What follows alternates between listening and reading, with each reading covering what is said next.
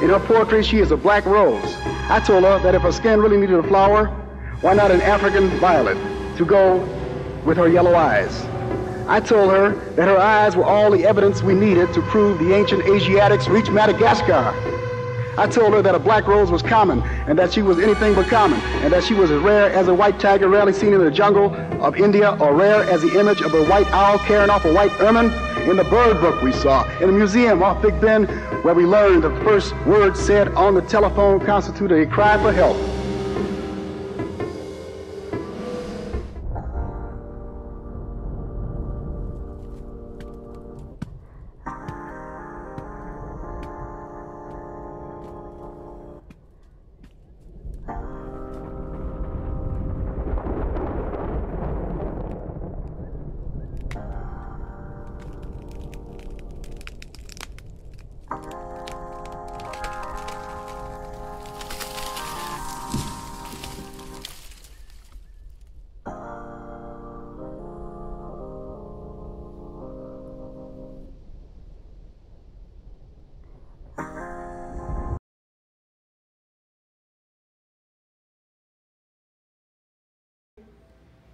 Hey, I'm Sebastian. I just came to come to my garden, which was curated by L'nique.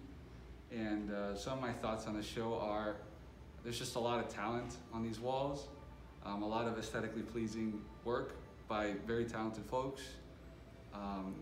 If there's one thing that was striking to me when I was, looking at the art, I found like a sense of repetition, almost like rhythm. You see a lot of these paintings have like, a flower repeated a couple of times. And I thought it was just interesting to see that. And I feel like it's a very painstaking process because these are all, hand painted. And, it was just an interesting experience, and I encourage anyone to come check it out. What stood out to me and come to my garden was the poppy canvas. It had the milk and it had a radio. And I don't know if it's a radio or TV, but it looked like Wizard of Oz, which is so iconic. I love it, and I just love how the colors blend in together. It's very pastel. It gives me a very calm vibe whenever I look at it. And I don't know, it just reminds me of like the 50s aesthetic where it's all pastel. It's not too loud or too bright. It's not neon. And it's a very calming energy that I personally love. I also like the extra details within the milk with the nutritional facts that comes with any milk, in person. So I found that detail to be really cool. And hi. My name is Catherine Berenson, and I'm really glad that I came to this exhibit today. It really affected me, in fact, more profoundly than I'd even expected. I think there's a real power in the way that the pieces are lined up, even in a color theory aspect. They play off of each other, and I think that's reminiscent as well of like a field of flowers, when there's just these pieces on the wall. And I thought it was interesting that the more I was in the space, especially with the sound and the video playing, it affected me. It kind of brought me in deeper, and I think there's a profundity to this that deals with the significance of plants in a way that we tend to overlook in current culture. So I think it had a very interesting kind of a medicinal quality almost in cultural awareness. I think it's really needed, and I think it was really powerful. This was really well conceived, and the works as well, when I went through each one individually, the connection to cultural significance and the ties that people have to plants and their deeper meaning, as well as their strong applications to healing, to rebirth, they really were highlighted in ways that were very relevant, especially things like the example of plants that are used in a certain area of the world as a contraceptive, and others that have psychotropic kind of effects or consciousness expanding effects. And I actually felt that it did start to put me in a heightened state, especially with the sound. It unfolded the more I was in the space, and I could have just kind of glanced at almost like the pretty things in the room, but actually it deepened for me as I went about and as I looked. Oh, can you edit that? Yeah. Sorry. But as I looked at the individual pieces, it really taught me something more, took me in a bit deeper, and I felt there were a lot of thoughtful things with the detailing, a lot of connections to the feminine and its deeper relevance, but in a way that is having a catharsis for like cultural awareness. I feel like it dealt with a lot of rich themes about what sometimes forms of oppression. There's like a reference to Hollywood and the opiate and things that have been used to manipulate people, as well as the medicines that have been used to heal, even relationships that are parasitic to versus symbiotic. And it was really amazing to kind of think about how relevant that is and how much that's mirrored in human society. So I feel like this actually brought in a depth that has a really resonant quality for today, and it deals also with a lot of the there are political themes as well, spiritual rites, religious rites, and especially when it comes to plant ceremonies. And the world needs to grow in awareness and have more of a raising of awareness and consciousness about the significance of plants themselves and our deep relationship with them, and the evolution of our own consciousness, and how that's really been something that partners over time, and that relationship is really well explored. And I think the depth of using all these different types of materials also highlights that, especially things like using the fabric, even the sense of repetition in the work that has that referencing. It kind of harkens back to this long-standing tradition that has been part of human expression for hundreds, thousands of years even, of putting plants, flowers into our clothing and into our items. But I think it does something that's also really relevant in a modern way. There's really a strength here and a cleverness in the way the pieces all come together, and they say something about, like in a multi-sensory way, with the things that are made by hand and the natural and the like aromatic qualities, as well as the living presence of these plants that are here, and the things that are created out of felt and different forms, and the bringing together of these different artists. It all layered and it deepened. And even though there's something that happens strongly with pattern, where it's like a repetition of maybe the same flower, not one is really the same, even though there is that power of the repetition. each one is unique. Each brush stroke actually makes them different. So there was just a lot that resonated for me in this space, and I think that there's even more here, and I really look forward to seeing it continue and develop, because this is something that affects humanity's future as well. Our awareness of plants, our awareness of the medicines that we do depend on, the things that give us food, that have even clothed us from the earliest times in humanity.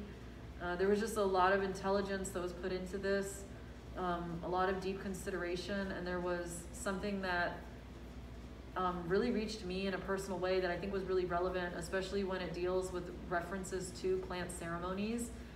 I started to actually have a bit of a ceremonial feeling as I absorbed the space, and especially as I absorbed the sounds, the soundscaping, and saw the media representing these images in a moving way on the screen. That really elevated it, and it brought a whole new way to consider these things. As I went around, I ended up really getting into much deeper thoughts about the process of certain examples of art, with the photography, the lighting, especially like using a chemical capture of light pressed with real flowers, and then other forms of image making using graphite, using like colors of paint and found objects as well. There was just something really rich here, and also dealing a lot with, I think, human rights, women's rights, and the rights of nature. So this was a very strong collaboration that's taken place with these artists, but also the presentation, I think, really deepened the flow and the power of the messaging here. And I think they come together in a way that really sits with me, and it's really kind of activated something for me. And I feel like when I walk outside, I'll be seeing nature a little bit differently too, and much more aware of the different life forms that I share my space with. So it was really a great experience to come to this exhibit today, and I'm really glad that I came to this. And I feel like I can kind of keep going around, and I'll still get something more out of it. And I know that I could watch those videos like many times, and they'll probably take me into a deeper space. So thank you. I'm really glad that I came today, and I think that the creativity here and the use of mixed media, it's really well balanced, and it's definitely very effective. So I think it's also really, really relevant to Indigenous people, to First World people, First Nation people, and to all the sorts of world cultures, and to our medicines that we take every day. And there's a lot of deeper meaning, and there's a lot of thought that went into this, and there's a lot of references that layer, even with other artists, earlier artists.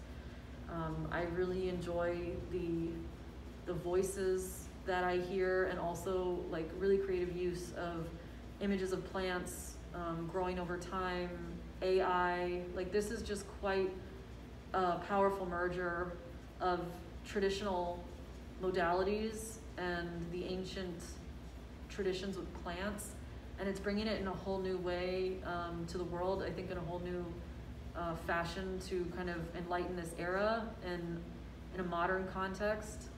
So it's definitely a really wonderful relevance of the old and the new, and in a reimagined platform. Hi, my name is L'nique Noel. I'm from St. Thomas, U.S. Virgin Islands, and we are here in my exhibition titled Come to My Garden, an all-immersive experience.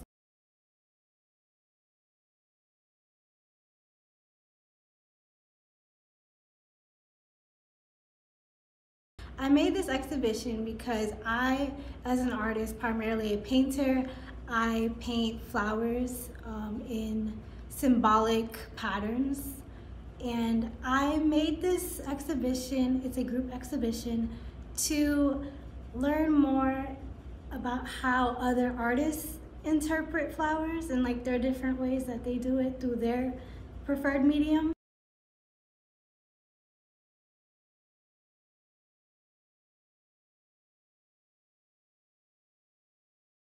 My favorite piece would be my piece post-coital, because it's what started my flower paintings. It's the very first one I did. And then from there on, I liked the repetition. I liked how it looked. So I was like, I want to do more of this.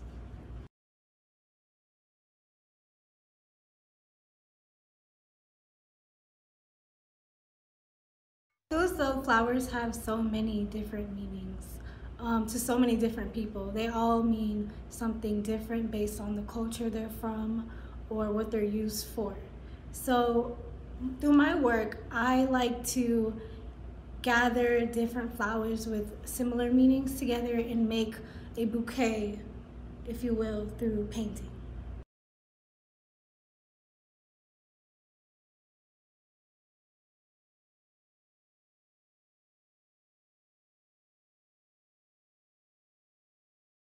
As I am primarily a painter, I do enjoy painting the most, but I will say making my piece Euphoria out of flower petals, essential oil, water, and charcoal, I made incense. So that was a very interesting experience because it reminded me of playing in dirt, if you will. So that's not something I experience very often. It was different.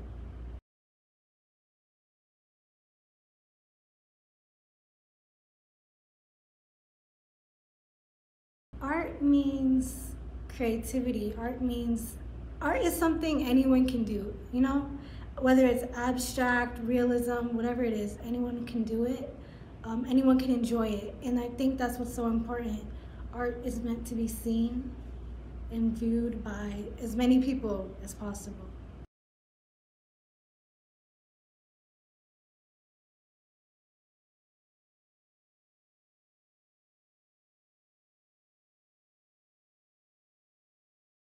I have always been interested in art. It sounds cliche, but even as a child, I was always drawing on things or using the little like watercolor coloring books. So that's where my love for it came. And then I was in the 7th grade, and at first I was doing chorus and drama, but something just told me, you know, try art. So I got more into it, and from there on, in the 7th grade, I decided I wanted to pursue art as a career. I wanted to be a painter. I've always been painting. I love painting. I'm self-taught. And from there on, in high school, I decided I want to be a curator. The curator is the person who puts the exhibition together. They pick the pieces and they put it together for the public to view.